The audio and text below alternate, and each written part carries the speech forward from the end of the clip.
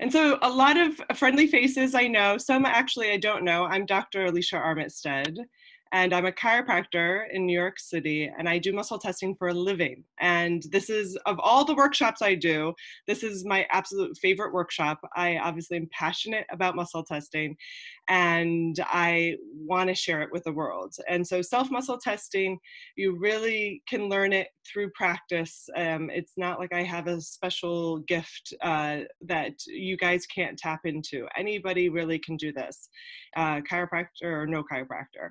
No scientific background, that's absolutely fine. It's almost like, we all have our intuition, and it's that innate intelligence that we're really actually tapping into.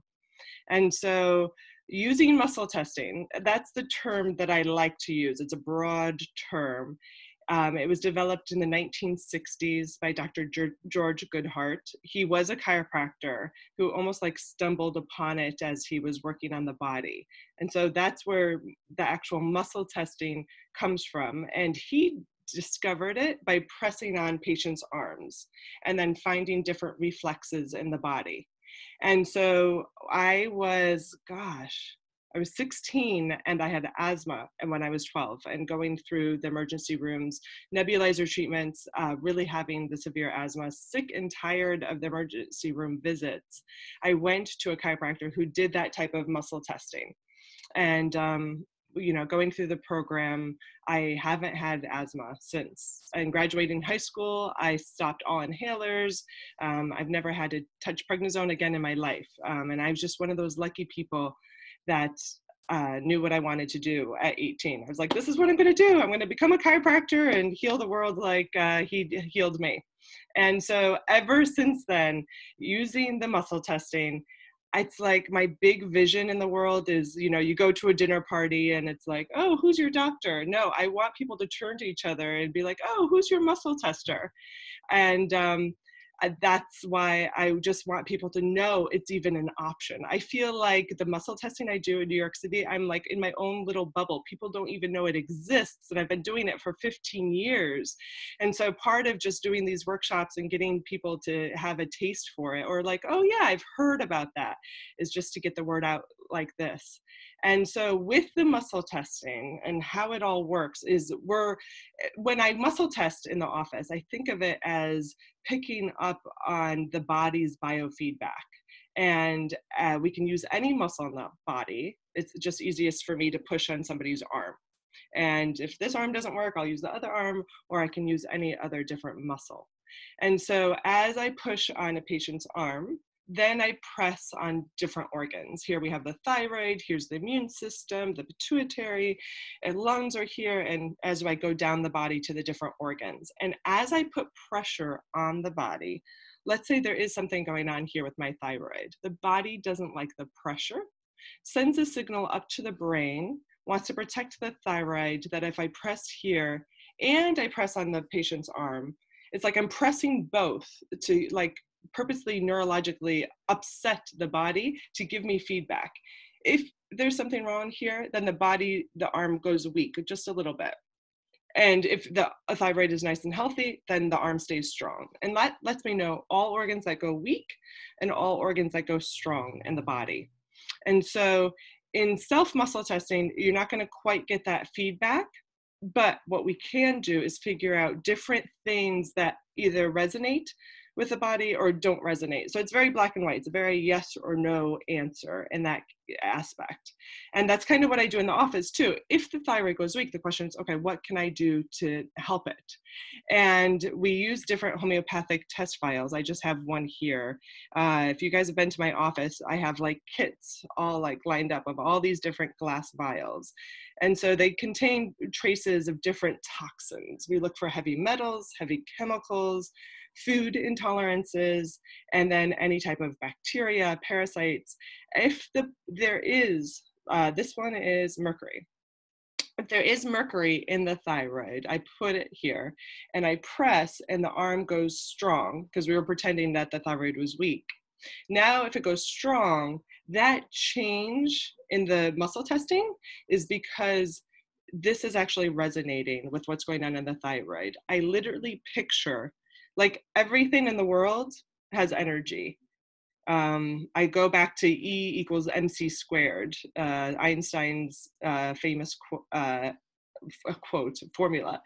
E equals mc squared, energy equals mass times the speed of light squared. So anything with mass has energy.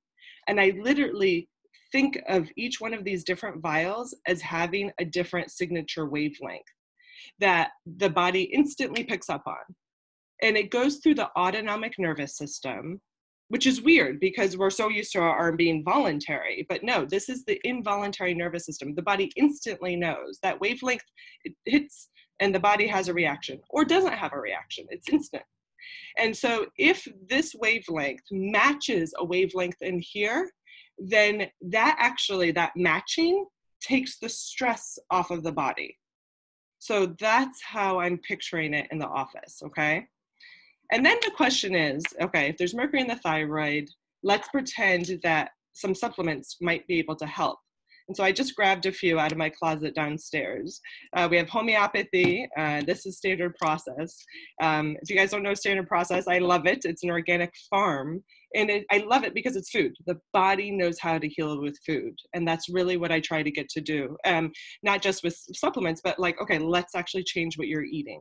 And so if this could help the body, I lay it on the body. And it doesn't have to be the thyroid, but I'm doing it so you guys could actually see. But it could be anywhere on the body because the body can pick up on it. So I put it on the body, I push on the arm, and let's pretend the arm stays weak. So the body doesn't actually care for this. The body's saying, no, it didn't change what's going on in the thyroid. So then this is homeopathy, lay it on the body, arm goes strong, then I know, okay, this is what I need to help the body. Okay, so I wanted you guys to see what we do on a professional level, or how we work with the body and all the different organs. So self-muscle testing, and there's different ways to do muscle testing. There's different techniques. There's always a new technique going on. So in the office with that muscle testing that I said about the organs is called nutrition response testing. I put that out there because a lot of my patients don't even hear those words out of my mouth because I just constantly keep calling it muscle testing. But the actual technique is called nutrition response testing. As a chiropractor, if I'm going to work on you chiropractically, we muscle test the actual vertebra and the joints, and that's called applied kinesiology. And there's lots of different muscle testing techniques out there. And when we actually use words to muscle test, and so I just showed you like how we actually use objects and vials and actual remedies. If we use words to muscle test, and that kind of takes it to this whole other level, but I literally think again as a sound wave. When the word is said, it's an actual sound wave that hits the ears and the body responds or doesn't respond. And so we're going to be using some of that in our self-muscle testing as well. And when we use words to self-muscle test, the arm is strong, it's a yes, and the arm is weak, it's a no. And there's a technique called psych-k that allows me to tap into the subconscious beliefs to help patients. And I got certified in this about 6 years ago when, after 9 years of doing all this nutrition and chiropractic, people weren't just getting the results I expected. I'm like, they're doing everything I say, and I've helped so many people this way, and somehow they're not getting the help that they need. And so I was like, there's got to be some subconscious belief. And we know we're holding weird beliefs or beliefs that are holding us back, because when we see our own self-sabotage, when we know we need to get to bed early and we still are watching reruns of whatever, or I'm trying to eat healthier and here I am eating my McDonald's, or whatever weird habits we have, where we know that we're driven by some subconscious beliefs. So that's why I fell in love with psych-k and really learned how to use words with the muscle testing as well. When we actually self-muscle test, there's different ways to do it, but using our hands in different ways. I have mastered the technique where you do your thumb and your forefinger together, and then your thumb and your forefinger together on the other hand. And I am right-handed. And so these two muscles are the muscles I'll actually be testing. And so literally this finger and this finger, you're going to press it together. And you're not going to press so tight that no matter what I do, it doesn't come undone. And you're not going to press it so loose that like whatever I do, it comes, you know, it stops touching. Okay. And so somewhere in the middle, not too hard, not too soft. I feel like Goldilocks, but somewhere in the middle there. And so then I'm right-handed, and this is called the O-ring in self-muscle testing. And this stays together, this right side stays together. And I pull or push through, okay? So then this is what strong would look like. It stays together. And then if something was a no for my body, it would go through. This would be the no, you know, because these muscles get weaker, so then it allows me to go through. Okay, that's what it looks like. And there's a few different ways to do it, self-muscle testing, but this is the one that I've mastered. And so it's easy for me to show you guys. And believe it or not, you think that self-muscle testing would come really easy to me because I push on arms all day long, but it didn't. And it partly is because with the muscle testing, it was like I was out of the equation. It was easy for me to do other patients because I wasn't like emotionally involved. And part of my job when I muscle test patients is to like almost not think of anything, you know, like as I'm talking to them and they walk in the room, I'm like, oh, maybe it's adrenals, or maybe we need to do more exercise, or maybe they need to drink more water, you know, like I'm running all these different things in my head to try to help them. But when they lay on the table and we first engage in the muscle testing, it's like, I gotta go in that like zone of almost neutrality, like where we try, you know, if you've ever tried to meditate, like where there's just that nothingness, to really blank slate, so that when I press on that arm to try to figure it out, that I'm not projecting, because if I think it's the adrenals, I'm going to find the adrenals. Like that's how powerful our minds are. And so we have to be careful that we don't do that. So with muscle testing, it's like try as you might to be as neutral as possible.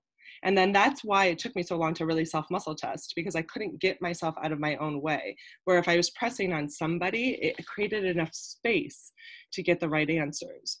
And so when we do this, this is strong and this is weak. If you guys, the ones that arrived late, if you remember, get a piece of fruit and then a piece of sugar. Or a sugar packet or something extra too sweet in your house that has some sugar in it. Okay. And so the first thing we want to do before we grab something, a strawberry, like let's say I really want to have this strawberry, it's going to be yes, no matter what, because I just want it. So that's what we have to be careful about with self-muscle testing. And so the first thing we need to do is actually make sure that we're kind of in that reliable state. So we're literally picking up on the intuition, the innate intelligence of the body. So the first thing we have to do is get a yes. And we use words to help test. So you literally would say yes out loud, yes. And I say out loud, and that's why you guys are all on mute, because it's easier. You create space when you say it out loud. Yes and no. Yes and no. So just try that now. Try to get a feel for it. Yes. And maybe do a few yeses. Like, okay, this really is what strong is. And then do no, no, no, yes. No. Okay. And do you really have to actually say it out loud? So the secret is no, you don't have to say it out loud. You can also just think it, but you have to be really focused. You can't say yes and be thinking about what you're having for lunch at the same time. Like those are two different thoughts going on. The idea is thoughts are a different wavelength, a different form. That's why we have to be careful of our thoughts. You know, you can pick up on people's thoughts. You know, have you ever been like, oh, you're a mind reader, I was just thinking that. Like that stuff to me is real. That's not like random. You know, when somebody walks into the room and you just don't get a good vibe. I mean, to me, vibe is another word for energy or wavelengths. So we have yes and we have no. Okay. I don't know if you guys have it or not, but I was trying to talk so you guys could keep trying. Yes and no. And now if you feel it when you say it out loud, now I want you to try it. Yes. Well, don't say it out loud. So there's my yes and there's my no. Try it without actually saying it out loud. Just again, another way to kind of test. Now, if for whatever reason, like you're like, I'm not quite sure, if another way to really see if your testing is accurate before you even start asking what you really want is, my name is Alicia, strong. My name is Samantha, weak. Because obviously the yes is Alicia and the no is Samantha, right? So it's like, okay, I just want to make sure I definitely have, my yes is really strong and my no is really weak. And I do this before I start testing anything. I just don't go straight into my testing. I want to make sure that my yes is a strong and my weak is a no.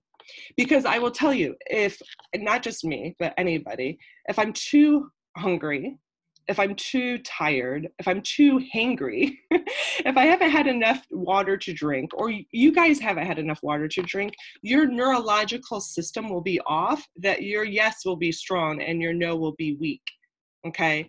In medical terms, in my office, we call this switching. Like literally the brain and the body just aren't communicating well, so your testing is not gonna be reliable. So in that moment, you can't self-muscle test, go drink some water, go take a nap, take care of yourself. But that's one reason why you got to, make sure that before you start self-muscle testing anything, that your yes is strong and your no is weak. Also, if you're too emotionally upset, you're just like, oh no, oh, something happened, should I move to Miami? Like that's not the time to do that. And so I just said, could you move to Miami? Like literally, I had you guys bring fruit and sugar to show how you can self-muscle test food, because I feel like it's easiest when it's tangible. But when you start using words, you can really self-muscle test anything. But you have to be careful with your words, because if you phrase it differently, different times, it can get different results, because words are vibration. So be careful that way too. So hopefully you guys all have your sugar. And so I have chocolate chips here. They're Enjoy, which is organic cane sugar. Because I was having trouble finding actual sugar in my house. And so literally I can take the whole container, or I can just take one, really.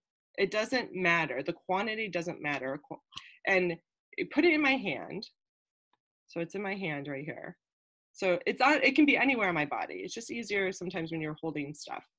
And I have my finger and my thumb together, and I press, and there's nothing to say or do. And my body's like, no, I can't have this. And so sometimes you guys can have cane sugar, but I know that I can't. My body doesn't like it. Okay.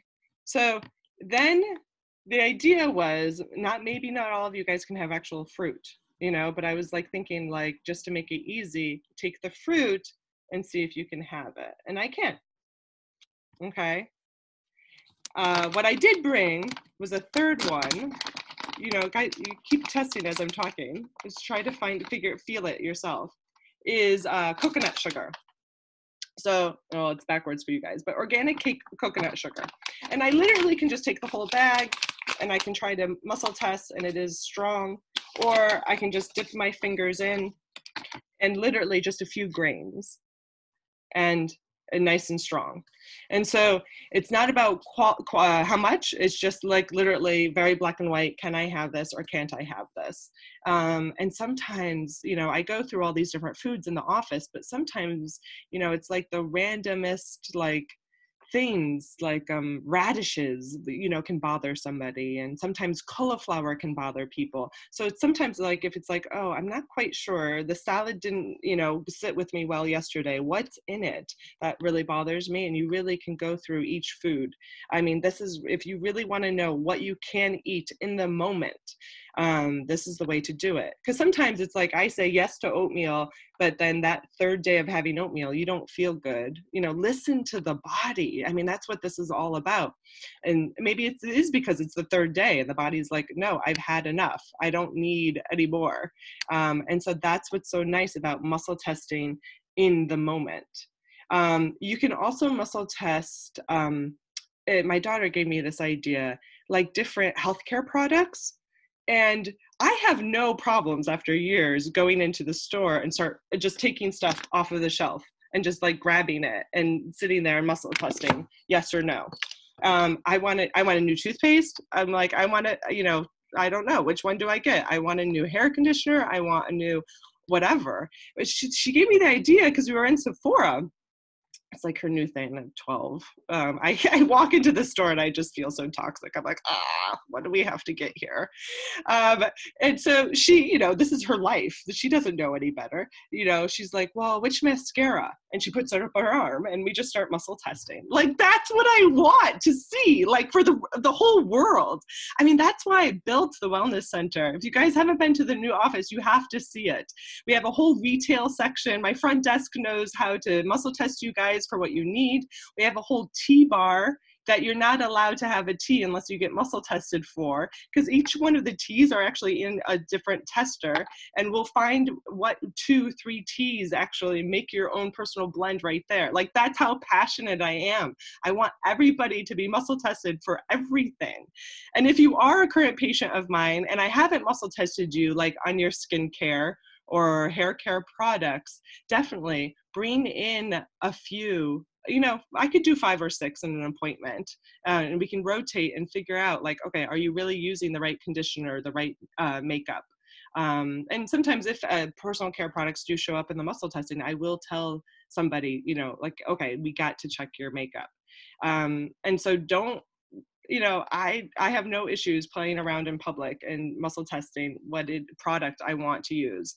So it could be products, skincare, and I don't mind the grocery store either. It's just the grocery store is a little harder because depending on how big the products are, then you could always go home and muscle test it as well. Hold on one second. We have a question. Could you muscle test something just by thinking of it? And so, yes. And like when I said, like, we're like literally just thinking no goes weak and thinking yes goes strong. So if you're sitting there and you're kind of embarrassed about muscle testing in public, or it's like too big of a oatmeal container or something, you could just, stand there and look at it and think, would this oatmeal be for my highest good? I like the word highest good just because, I don't know, is this oatmeal healthy for me? Is this oatmeal is good for me? Good, I guess, is just so, like, could mean so many different things. And so what we're going, yes. And you could use words if the thing isn't in front of you. And like I said, you could say, like, is it for my highest good to move to Miami? Okay, it is not. Just in case any of you guys were wondering. It's not for my highest good to move to Miami. But like, and that's a huge life altering, question. But I kind of went to that extreme just to show you guys what it could be used for. And when I'm talking about the innate intelligence and that intuition, I want you guys to channel into that every single day of your lives, whether you're muscle testing it or not. Should I do intermittent fasting in general? What hours should I do? Should I exercise 3 times this week, 4 times this week? Like, there's so, in my world, it's just like, oh, let's just start using it for all our healthcare choices. But it could go towards lots of different things. Somebody asks you, a friend to get together and you're not quite sure, I wouldn't muscle test right in front of them, like, oh, hold on a second, let me see. But, it could be used for so many reasons. And so if you are having trouble getting your mind out of it, the tip I give people is just really close your eyes. That way there's no neurological input from the eyes into the brain. Like, so you're kind of shutting the world out. And then I take 3 deep breaths to try to calm the nervous system down. And then I really just try not to think of anything and then just use words. And then it is easier when you're first starting out to say the words out loud or to hold it. So that's my tip. If you feel like you're having a hard time getting yourself out of it, close your eyes, 3 deep breaths. If you meditate, maybe do some muscle testing after meditation, because would help too, because you just spent that time meditating, actually trying to calm down your mind. And so, do you put the sugar in the left hand? I put the sugar or whatever I'm testing in the left hand, and my dominant hand is the one doing the actual testing. This is just staying like this. And so could I put it here? Yes, I could, but it's just easier because this one is staying. This one is the one that's moving. So then I'm not holding anything with this hand. I don't have a sugar packet, but I have a dog bone. Well, maybe, okay, I laugh just because I'm like, maybe nutritionally you need that dog bone. If you get a yes with that dog bone, maybe think about upping your calcium or something. It'd actually just be interesting to know whether or not you tested for that dog bone, Colleen. So, that's what kind of makes it hard, because of course you would think that your body wouldn't want the dog bone, but maybe it actually does. I picked white refined sugar. Maybe some of you guys actually tested yes to sugar, and then therefore this was a little confusing. But I picked white refined sugar just because most of my patients can't handle it. White refined sugar in general is just, it's been so highly processed. It used to be from the actual cane plant, cane sugar, and then they took it and they modified it, and it actually is a very light tan color, and then they bleach it to make it white. So I think part of that whole bleaching process is the reason why people's bodies are like, I don't know what this is. And Colleen did not test for the bone, just FYI, everybody. And okay, and then Rita says putting the item in the other hand really did make a difference. Okay, good. Now these days, cane fields and actual cane, the crop of it is not as easy. So they have genetically modified our sugar to come from beets, like literally the beets that we eat. And then they don't even tell us, because they can just label it on, sugar on the packets, and that's it. So just know that a lot of what we're eating is genetically modified, and it's very frustrating. The non-GMO butterfly label is a real thing that I look for on my food as much as possible, because if it doesn't have that, then you just have to assume what you're eating is genetically modified. When they genetically modify it, I know scientists are trying to do the best they can. Maybe they just don't know, but our bodies recognize it, or they don't recognize it. They're like, this is genetically modified. What is this? And so that's why sugar tends to go weak for a lot of people. And then even when it's like, okay, you can have sugar, it is, again, always in moderation. And so that's the difference between cane sugar or organic cane sugar and just regular sugar.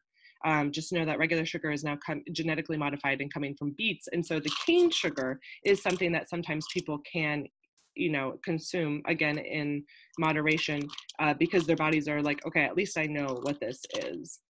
And finger strength differ each time, not quite getting it. Does it take time? Yes, this takes time. I can't necessarily teach this in a half hour. So practice, definitely practice. And sometimes, and it is like, just yes, no, yes, no, yes, yeah, no, I'm not quite sure. It is a matter of keeping these two fingers the same every time, not too tight, not too loose, but somewhere in the middle. And this doesn't really change or move. And it's this that is actually doing the pushing to see if something is strong or weak.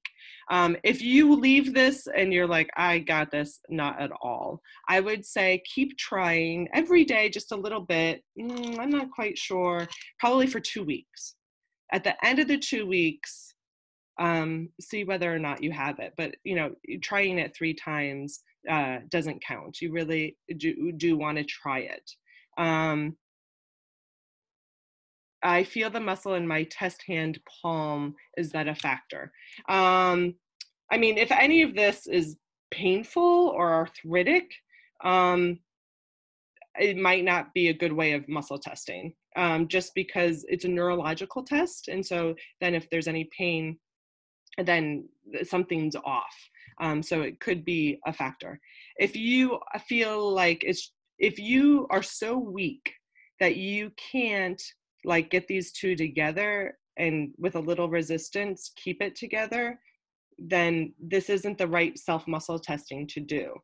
But even if it's like, okay, I'm kind of weak, I don't feel like, I'm just having a weak day, you should be able to put these two fingers together with a little bit of resistance. Does that make sense? My practitioner gave me good advice to test 100 random things a day, outside, inside, or just saying I'm in my room. Yes. I'm outside. No. Yeah. So you can help strengthen your muscle testing. That's why I was like, it's good if you really say, my name is Alicia Strong, my name is Sam. So you really have a definite yes and a definite no. And if you can do different things that are yes and no like that, 100 things a day randomly, that would be a good way to do it. And if they're really random and there's no emotional connection, that's an easy way to start, because then you're not, I have absolutely no emotional reaction to, my name is Sam. It's like instantly the body, says no. That's a good way to do it. Any other questions? Go ahead and write them in your chat. This was really good to do, guys. I wish I should have told you guys to bring 100 different things. And so we're going to just go into the kitchen and just start muscle testing everything. No, that's a really good way of doing it. That's why I was like, just do it consistently. Try a few things for 2 weeks. Definitely don't give it up. If you're ambidextrous, does it make sense which hand you use? No. But if you're starting out, I would just pick one hand. So this will always be the holding hand, and this will be always the pulling hand. I would keep it the same for a while. And then if for whatever reason this doesn't feel good, then obviously try the other side. But I would purposely keep it the same and not keep going back and forth until you feel like you definitely got a yes and a no. How can you ask about a physical condition? So I wouldn't ask about a physical condition until you got more advanced. And that's just part of the emotional aspect to it. I'm going to go extreme. And it's like, I sneeze, oh my God, do I have COVID? Don't go there unless because there's just so much emotional baggage with that, right? And it's like you're muscle testing out of fear. That it's like you're scared, so you go to muscle testing. So again, it's like that's not the time to necessarily do it. You're going to you may or may not get the right answer, but do you know what I mean? Like you really want to be in a place where you're not upset and you're not fear-based trying to find answers. I mean, and that's when you go to a professional. And so I know yes, I can talk to somebody about Spain. Yes. Example, consistent headache. Yeah, headaches are a good example of is the tomato sauce I just ate triggering my headache? Yes or no? Even if the tomato sauce isn't there. That's a good way of physically trying to figure out what just triggered, my pain. Could you muscle test your baby if pregnant? Yes. Again, there's no actual reflex or something specifically to hold. You would be using words as well. Is this soap good for the baby? Yes or no? You can ask that specifically versus is this soap good for me? You just make sure the word baby, or you could say, is this soap good for me and the baby? I guess, right? Because why would you want to signal yourself out of that equation?